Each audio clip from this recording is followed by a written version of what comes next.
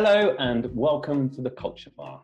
I'm Henry Southern, and today we'll be discussing how to support the development of young artists, the journey from conservatoire to concert hall. And to get to grips with this topic, we are very lucky to be joined by three delightful panelists. First up, someone from the home team, Lydia Connolly, Director and Head of Artist Management at HarrisonParrott. Next, Randall Goosby, American violinist, Decca Classics recording artist, and former winner of the Young Concert Artist International Auditions, among many other accolades. And last, but certainly not least, Benjamin Woodroffe, President of the Global Foundation of the Performing Arts. What a wonderful panel. Welcome, everyone. Hi, hello. Hello, Henry. Good to see everyone. Great to have you guys with us. So today, we are attempting to delve into some of the challenges facing young artists today, but this is also an aspiration to call out to young artists at the start of their career to demonstrate that there are many rewarding and exciting avenues to support and launch and sustain their careers in classical music. So to act as a foundation for our discussion, it will be great for our listeners to find out a bit more about our wonderful panel here today and their relevant experiences to explore this interesting topic. So to kick us off, it would only be appropriate to go to one of my bosses, Lydia. That's a terrible word, boss. So will you take us away, please? Yes, of course. Well, I am very proud to have worked with HarrisonParrott for my entire professional life. So I suppose also mirroring that path from very young apprentice to somebody fully established and immersed in the concert world.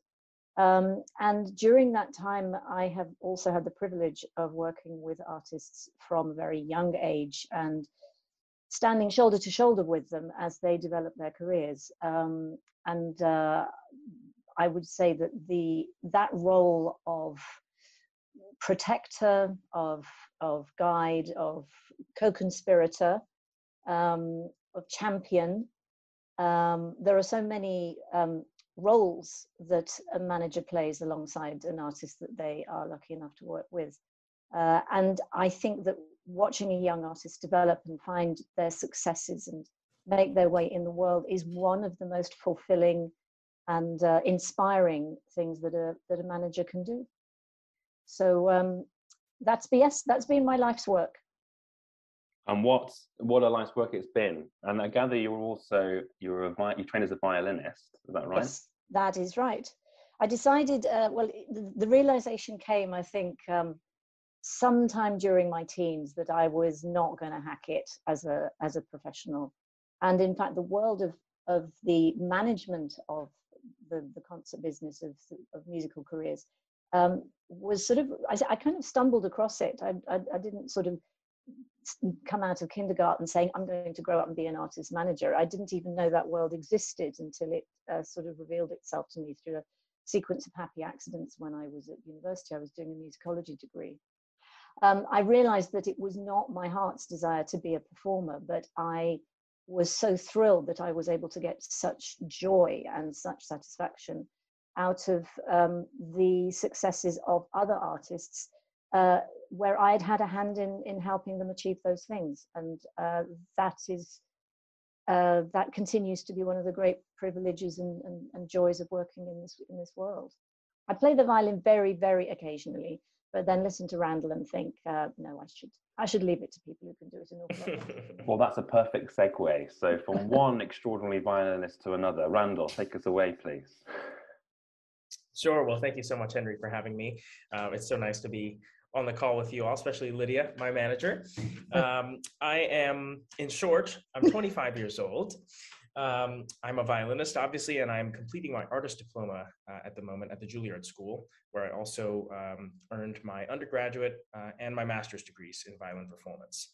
I actually did a few years at the pre-college program at Juilliard as well, so I'm surprised they haven't kicked me out yet. But yeah, I've been playing violin since I was 7 years old, and it's really only in the past maybe 3 to 5 years that I've really started sort of embarking on a career, meaning that I've started traveling around and performing a good deal. One of my passions and the sort of in the sort of bigger picture is using the work that I've put in to my music and to my violin playing to inspire and to uplift and to encourage the next generation of classical musicians, not necessarily those who will be on the stages of our concert halls, but also those who will be patrons and consumers of this incredible art form that we so enjoy. So I've been a student with Itzhak Perlman and Catherine Cho at Juilliard for the past, I'm not great at math, but I think it's something like 11 years. And I did a brief stint with Laurie Smuckler and Donald Weilerstein at Juilliard as well. So very, very happy to be on the call and to share my experiences with you all. Thanks again for having me. Thank you, Randall. And we'll be certainly digging a bit deeper into that later on in the episodes. Next up, Benjamin, it'd be great to hear from you too. Sure. Well, once again, thank you very much, Henry. It's a pleasure to be discussing this topic because it's been my space of work and career for many years. I'm really glad that we can have a young artist that we're talking about on the chat with us today, because that's why we're here, or many of us are here. There's a whole world behind the performing artists that are helping, building, guiding, building platforms, introducing, networking, championing musicians to achieve their full potential. And it's really important that the sector comes together as we are in this chat to show that each of us plays an important role in realizing artists' fulfillment. You can hear I'm Australian in my accent. I come from the classical music competition space. I ran the Melbourne International Chamber Music Competition for many years. Then I moved to Geneva, where I'm based, to head the World Federation of International Music Competitions, to really modernize, to discuss, to connect with the wider sector of the classical music world, to introduce competitions to the various players in the sector. And now I've founded the Global Foundation for the Performing Arts, and we work with the UN advocating for culture at the highest level possible, so that the performing arts have a future. But I really strongly believe that there are fantastic avenues and career paths available for young musicians and young artists, but every artist should choose their own path, and not every artist should be forced to do every opportunity. Rather, find the right opportunity, find the right competition, find the right manager, find the right group, and there are support paths to achieve your goals. So I'm really happy to explore this topic today on all its levels. Well, as you say, there are many different paths for this, and I'm going to come straight back to you, Benjamin, Okay. about competitions. I mean, I'm going to ask a purposely flippant question. Do they actually help to launch careers? I mean, you can look at the balance between sustained success versus one-off success of that nature. And I know your ambition is to have constructive competition. So there's two elements to that question. One, do they work? And that's a flippant question. And two, what is constructive competition? Henry, this is exactly where we need to have these discussions. And this is why we're having this talk today. Some competitions help. Not all competitions help. Good competitions can make a huge difference. And now we come down to what is a good competition. In my opinion, a good competition is built for artists first. It's actually a platform where people can come together and performers can play as they wish. Yes, under pressure, but they can learn about themselves. They can hear one another. They can perform for potential jury members that they admire. And hopefully the jury are performers themselves. A good competition can introduce you to other people, can introduce you to a wider audience than just those in the concert hall. It can take you around the world via media and social media and streaming and broadcast, and introduce you to a platform that you couldn't do on your own or through your conservatory. So good competitions can be great. Unfortunately, not every competition can deliver these opportunities at this level. And so I think it's really about finding the right competition for you, finding the competition that the repertoire fits with you, finding a competition that that suits your capacity at that time, you know, your stage in the progress. You know, perhaps wait a little longer before you enter some of these big competitions. Take your time, prepare yourself, and then the competition platform can be remarkable. But I don't think every musician should enter competitions per se as a sort of requirement as part of their career development. That's very insightful, thank you. And Randall, I wonder if you resonate with anything which Benjamin, I'm sure lots of things, of course, with Benjamin saying there, sorry.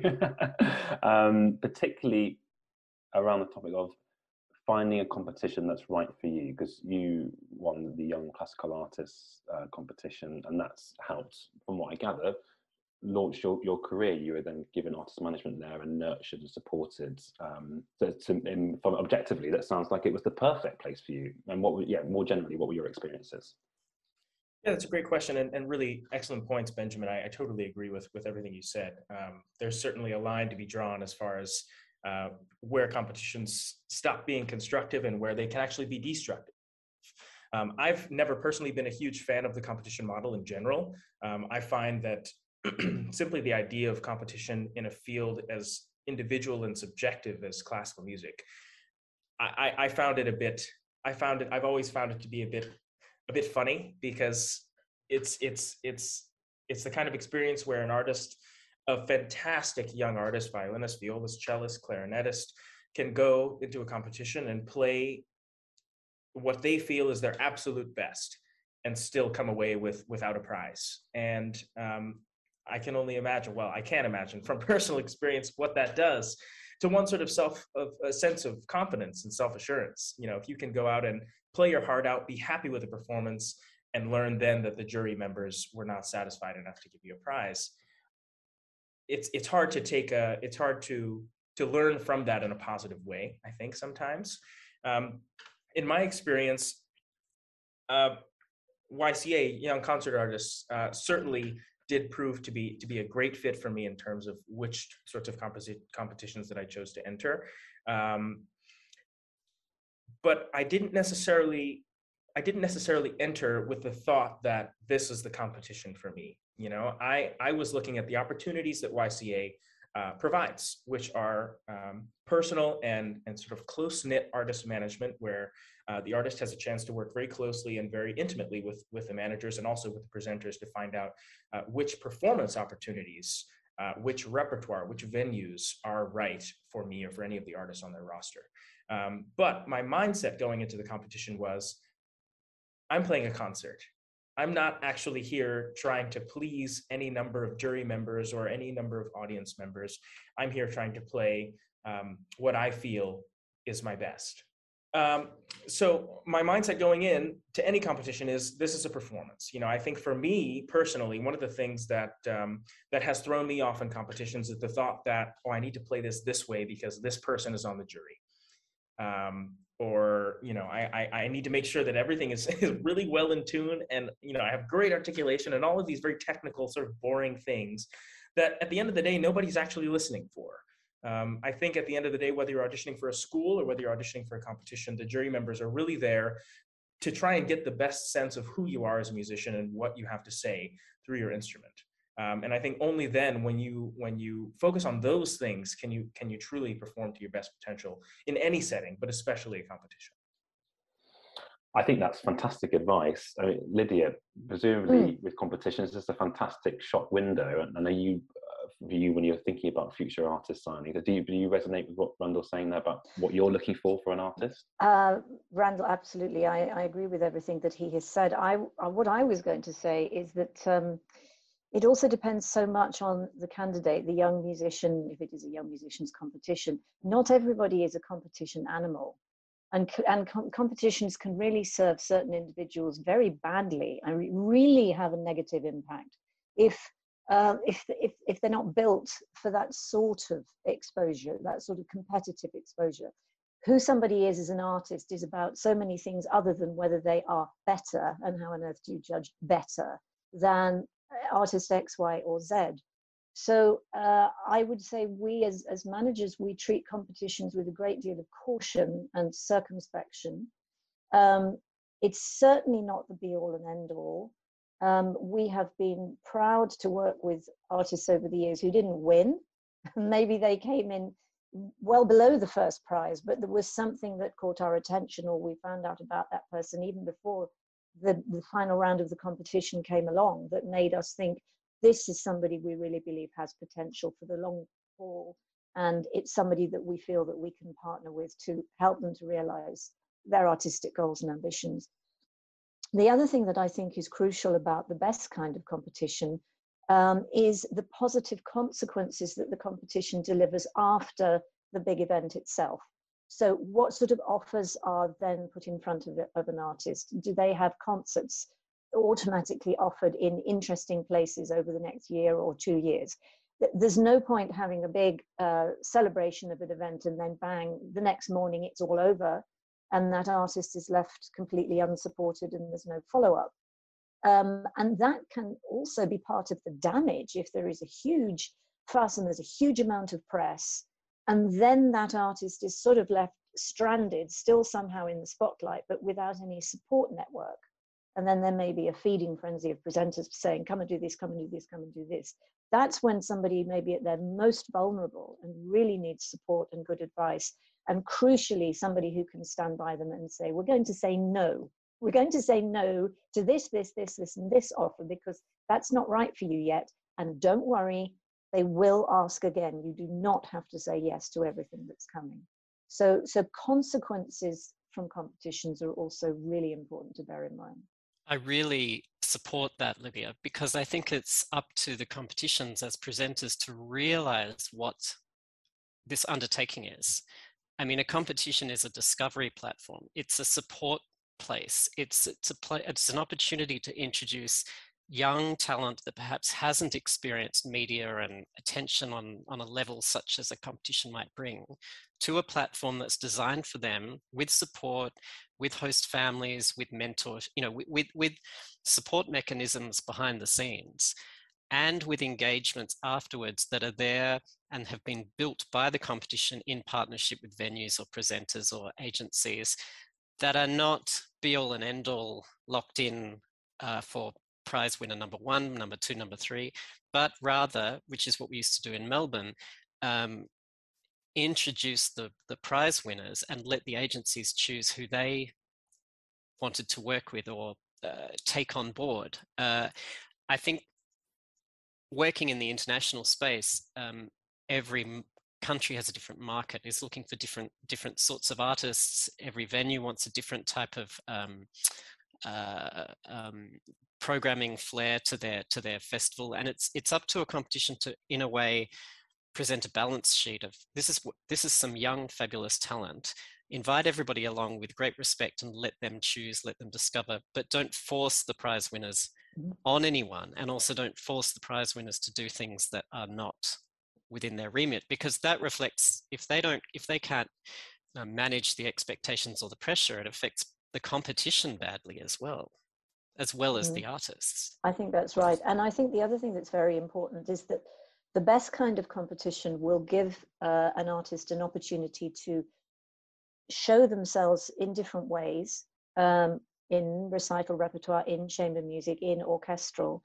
And then I would say, and I hope Randall might speak more about this as a young artist, right on, on the face of it all right now, what a young artist's responsibility is to themselves, to the community, to society at large, and why is anybody going to pay them to make a career doing this? What is it that they're going to do to contribute? And Randall, I have to say, when we first met, I had never heard anybody articulate that as well as you do yourself, and I know how much from the heart that comes. Sorry to put you on the spot there, but I'm telling the truth.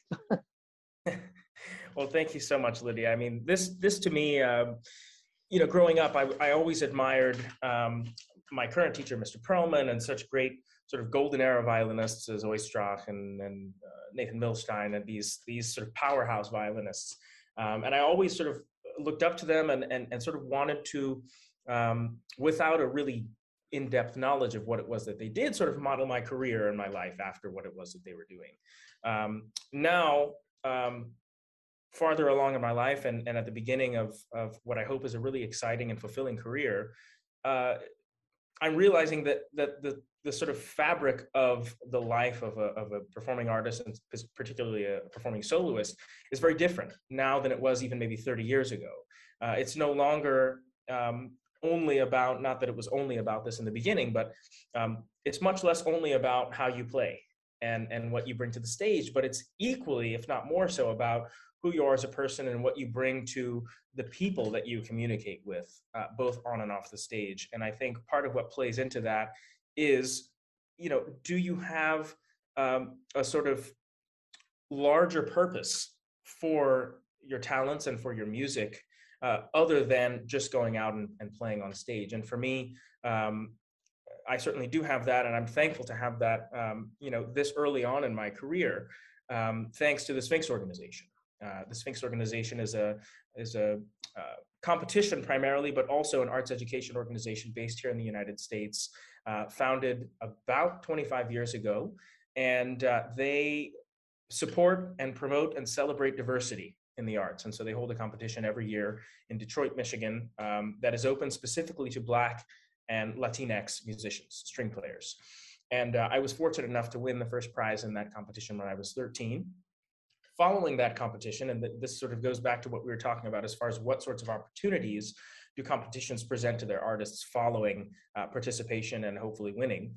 And Sphinx provided for me at the time a once-in-a-lifetime opportunity, which was for a year afterwards to travel around the country and perform with great orchestras, which they partner with. And as exciting as that was, in hindsight, the most valuable part of that experience was that, coupled with each one of these performances with orchestra, were at least one, perhaps two, perhaps three, more casual performances and visits to local schools, playing and speaking with and interacting with young people, many of which who may not have even heard a violin live ever in their lives. And so obviously as a 13-year-old, I was pretty nervous about what it was that, that these kids might have thought I had to offer. But that ended up shaping my vision for myself years and years and years down the road, which is that, this isn't about me. It's so much bigger than me. It's perhaps even bigger than music, which is that we need to do everything that we can, or at least I feel that I need to support and uplift and encourage, like I said earlier, the next generation of artists. So everything that I do is with that sort of in the back of my mind. And I think that just helps to center me and to keep me grounded in terms of, as you mentioned, Lydia, deciding what is right for me, what opportunities should I go out for, and what opportunities should I sort of hold back and say, you know what, I don't think that's it for me right now.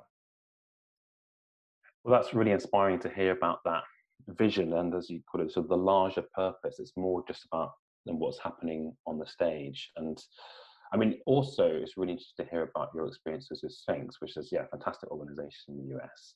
And it leads me on to a question which I have for you all about, in order for a young artist to really break through in the industry, and I suppose I mean more for a soloist, and of course there are many paths for young artists to develop a career in the industry, but do they ultimately need a champion?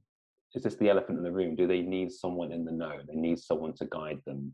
And does that also a link with an element of elitism or lack of inclusivity, because you need that in? Or am I completely off my rocker? I'll jump in there and just say relationships in our industry, as in every industry, are absolutely critical. In a good way, the networking, of course, is a part of a crucial part of how stuff happens. But it's not so much that knowing the right person, so they put in a good word for you, and then abracadabra, everything starts to happen. What I was going to say earlier was also relating to the way it works between young artists and managers. I think there are, in some cases, young artists who come out of conservatoires or who come out of competitions who think that securing management will be a magic door that opens up every opportunity, and their careers will just magically be ignited, and then that's it. They're sorted.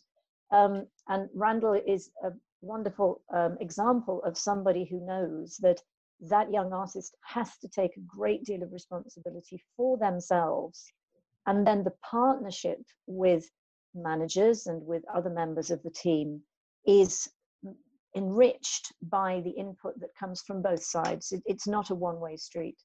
So our most fulfilling and successful relationships with artists are where there is that equal, that sharing of ideas, of initiatives, of energy, of inspiration, and of taking responsibility. And for a young artist to look at the world around them and think, well, how do I sit in this? What is it that I'm bringing that's unique?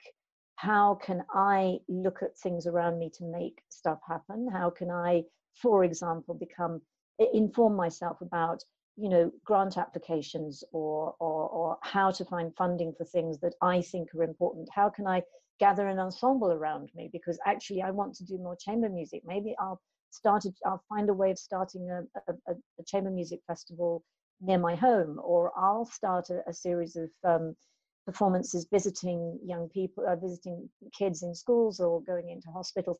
That sense of self-starting and taking initiative and taking responsibility is a critical part of getting and maintaining success. I totally agree, Lydia. I think a musician becoming a career musician, it won't happen just through an introduction to somebody. One person then suddenly opens all the doors and miraculously it happens.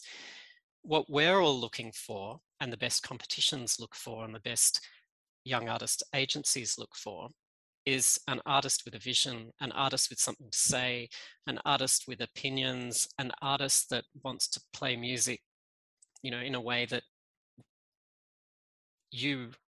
all of us, or some of us, respond to in a way that we then want to invest in that vision.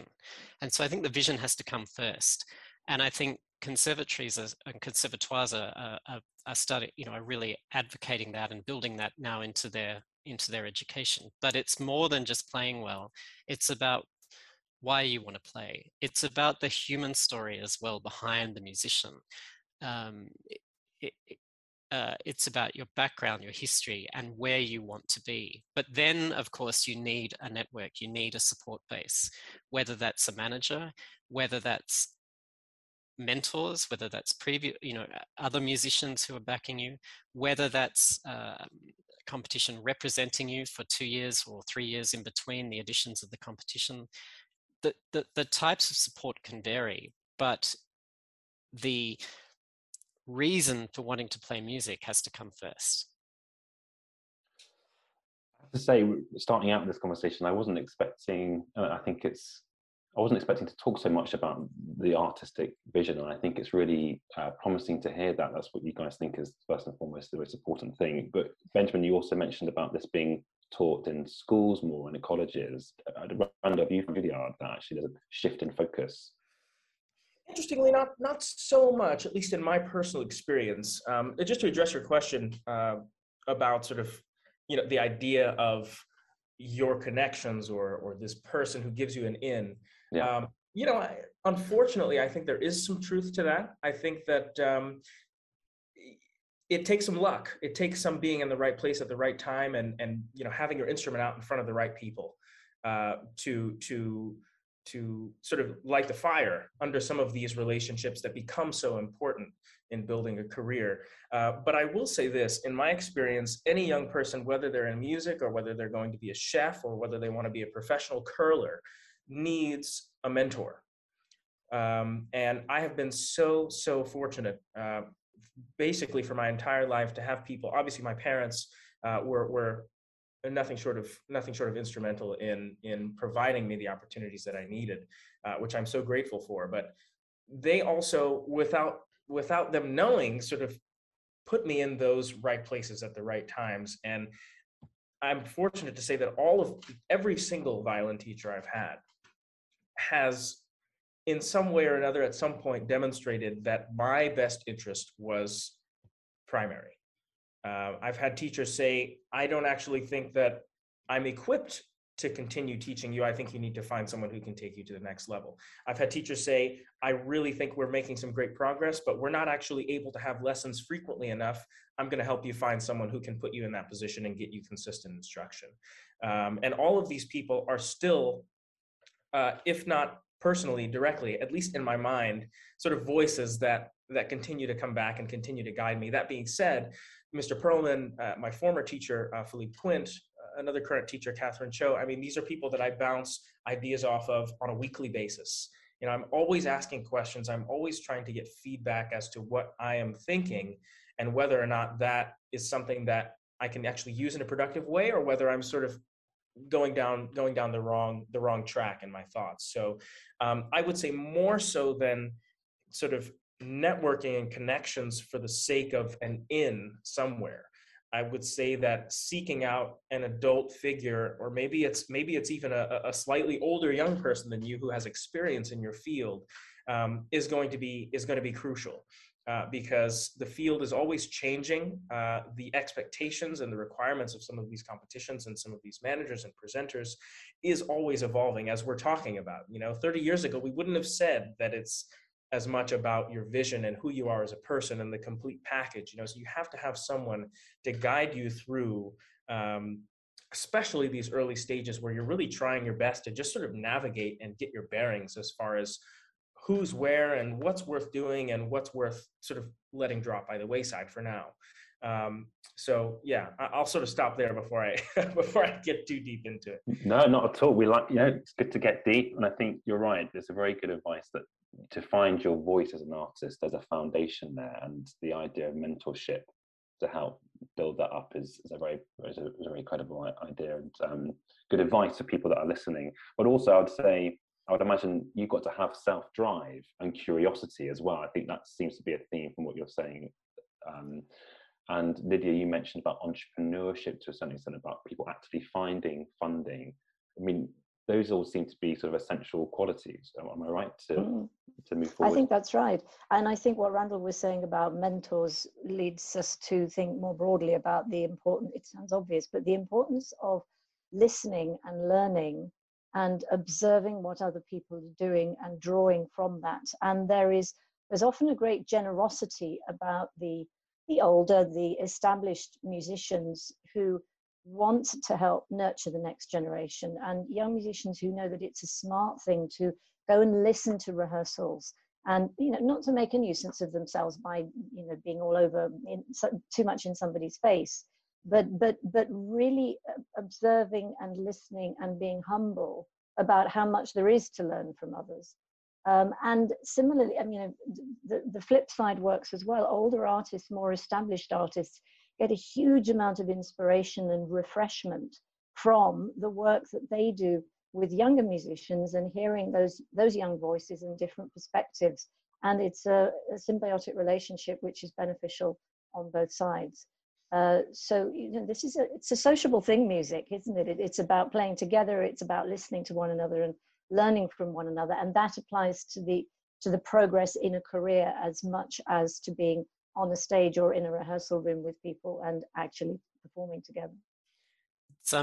If I can jump in there, some of the most rewarding aspects of running a competition from my experience were when, and these happened offline or out of the public eye, were when a candidate formed a connection with a juror, and you have this amazing and that then continued privately after the competition, and a juror who particularly was enamored by a particular candidate's performance or vision or situation undertook a quasi-private mentorship lasting for years aside from the competition and as an informal connection, and that helped both sides enormously come together to inspire one another and to act as a safe space for a performer to pass back wisdom to a young candidate about what they should do next and where they should go, and perhaps where they should not go, which is just as important advice for young artists, what they should not do. Well, as I mentioned at the beginning, being able to say no on behalf of a young artist is one of the most important roles. and responsibilities that a good manager has, because I think sometimes for a young artist there is a sense of fear about saying the wrong thing, or asking a stupid question, or not behaving in a way that is expected, and that will somehow set them back. And that is such a dangerous and destructive assumption. And I would always say also to anybody starting work in our side of the business, on the management side, there are no stupid questions. And it's much better to ask if you're worried about something. Don't just think, I ought to know this, so I'm not going to embarrass myself by asking somebody. I mean, that way disaster lies. Those who've been around for a longer time really have a responsibility to be approachable and, as I said, to be generous with their advice, and not to intimidate, but to encourage those who are developing their careers to not to be afraid to ask the questions. As I say, I do worry sometimes when I realize somebody has been sitting on something they're anxious about, and then finally it comes out and you think, oh my gosh, I'm so sorry you've been worrying about that. You know, that really, you can always ask that question, and actually you've got a very good point there, and you shouldn't assume that you were wrong. So listening. Yeah. I mean, I'm very used to asking stupid questions, and case in point will be in this podcast, I'm sure. You're very kind. But just to shift the conversation a little bit, we've been talking in terms of, and largely, Randall, I hope no one is saying this, but purely within those very sort of high caliber soloist terms.